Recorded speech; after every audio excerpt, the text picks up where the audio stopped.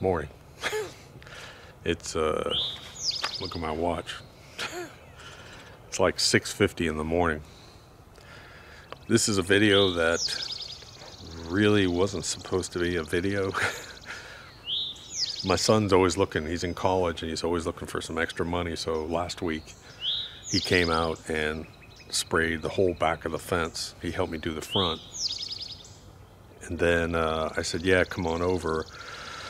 I want to do some work on the green because it's a lot of shoveling and wheelbarrow work. I figured I'd cover a couple things real quick before I put this up. It's just a lot of footage of us actually doing this project, and I'll walk you through what we're doing step by step. First of all, there are several videos about the putting green we put in, from the construction of it to the seeding of it to all kinds of stuff. So on our channel, if you go to our channel, you can find more videos about this if you want to know more. A couple people have asked about the Humichar shirts that we wear. I just wanted some cheap shirts. I don't want to wear my nice fishing shirts all the time. So I ordered like cheap $12 shirts and put Humichar logos, but people like them and they are pretty cool. So what I did is I went to Teespring and I uploaded some logos there that you can actually order shirts. And it's actually double printed. It's a front pocket logo and then a back full logo. And there's short sleeve, long sleeve, and sweatshirts. And you have to understand how Teespring works. I can go there and I can set a profit margin. Well, we set the profit margin to 0, maybe 6 cents or something. So when you go there, you can order cheap stuff. The t-shirts, double side printed, are like 12 bucks. The long sleeve shirts are like 17, and the hoodies are like 24 bucks. And that's dirt cheap. It's good yard work clothing. Always order a size larger, by the way, because their stuff always shrinks. So order a size larger. But people ask about that. Next, I put up, I spent almost 3 days making a real educational video about Humichar biochar. That video is up. When you have time, it's like kind of like a learning class. A lot of it is learning. Watch that video. It's a good video to help clear it up. Also, the Bermuda lawn guide. We're going to be talking about seeding today. A lot of people have questions about common Bermuda seed versus nice versus hybrid seed versus pre-emergent. And Bermuda lawn guide walks you through all that. You don't have to ask questions. Just go to the Bermuda lawn guide and everything is on there, walks you through year by year. Get that. Of course, click subscribe. I got a list here. Click subscribe real quick because we got a ton of videos coming out. And like I got a reel mower. We're going to do a full reel mower video explaining why I like certain reel mowers over another one, because I don't get anything free. I buy all my equipment. I buy all my stuff. I can buy anything I want, so I'll explain something about the reel mowers we use too. Hey guys, so obviously it's later, but I wanted to come out here first and show you the finished product of this green and explain what we did real quick. First of all, this is a naturally hilly, this is a natural hill or knoll that we have back here, which worked out well. And we really didn't put any different seed down here. It's regular hybrid type Bermuda sod. The problem being is that when you construct greens, and my background is golf, and you can look at all the videos. USGA actually has a bunch of videos about constructing a green online. You have to use a dwarf grass. So the problem is dwarf Bermuda is not available in a seed. You have to sprig it. And I wasn't going to go through that this year. So we were just leaving it normal. We use this a lot. We chip. My son comes over and we spend hours out back here chipping to it. We got a nice long 40-yard shot here. We do putt on it. But we wanted to sort of step it up a little bit. I don't really care about the finished product of this for this year because we'll probably end up killing it off and sprigging it with Bermuda next year. So what I did was I ordered 2 smaller grasses. One is a creeping bent and one is a creeping bluegrass.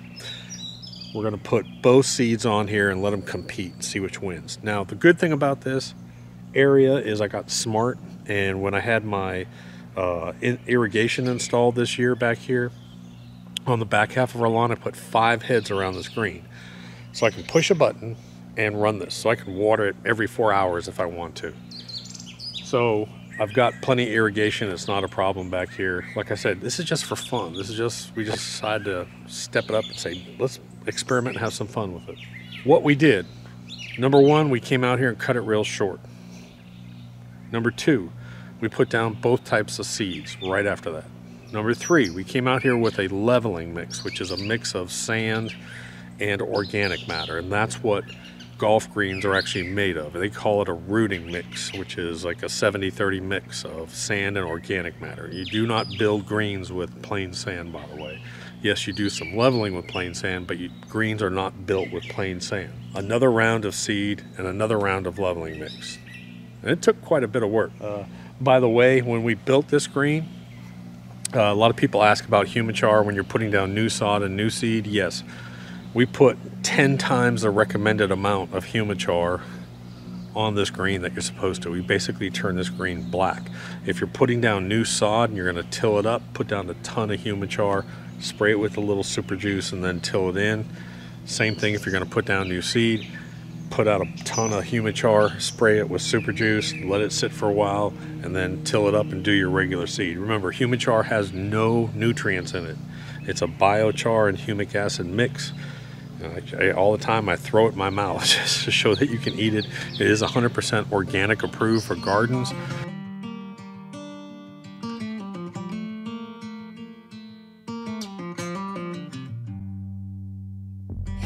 Back to what used to be home, passing by those little towns I know so well, stopping for gas and then I'm behind the wheel again.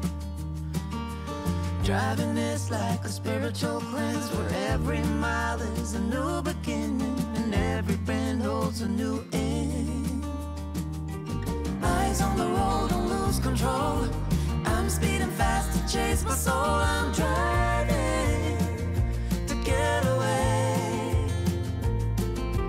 running through emotions high and low, holding on or letting go. I'm fighting another day. The neon lights in the fast lane life, riding high, reaching for the sky. I had it all but lost and fell back down again. Spent my time playing the game where every single day was a losing battle and every drink was a dead end. Eyes on the goal, don't lose control. I'm living fast, I've lost my soul. I'm driving to get away, running through emotions high and low, holding on or letting go. I'm fighting another day.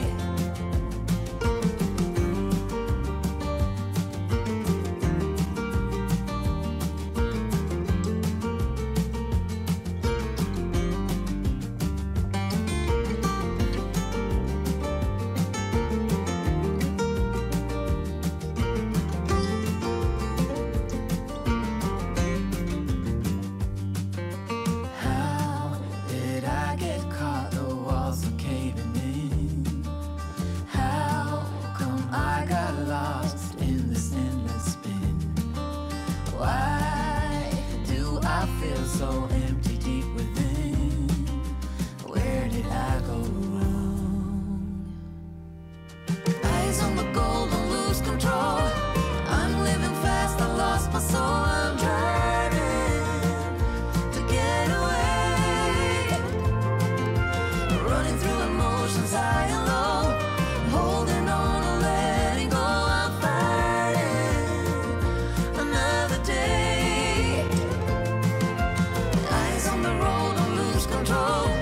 I'm speeding fast to chase my soul. I'm driving to get away, running through emotions high and low, holding on or letting go. I'm fighting another day, heading back to what used to be home, where every mile is a new beginning and every bend goes a new end. That's pretty much done.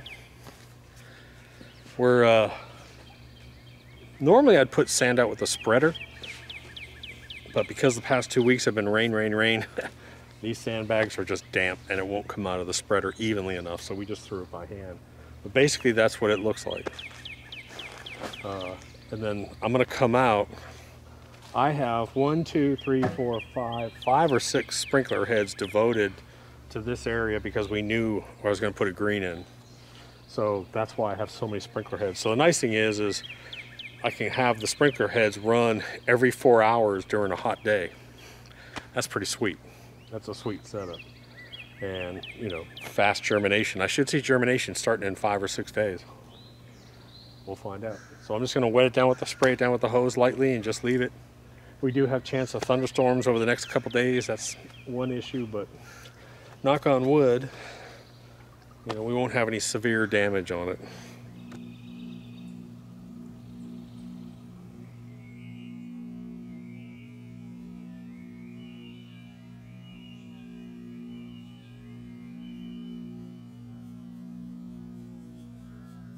Well, that's done. Not too shabby. Tomorrow, Jessica's coming over. She's gonna vacuum the pool. Maybe I'll put that on video. We got to do a ton of reel cutting, and a bunch of people have had questions, a lot of questions about reel mowers and different brands and so forth. So I figured I'd do not a reel mower brand comparison, but just my mindset on reel mowers and why I don't like the real expensive reel mowers. I like the more moderate priced ones. They're easy to work on. They're pretty simple. They're not that expensive. So anyways, I'll do a reel mower video. I gotta go in. I've got an electrician coming. Talk to you later. Die.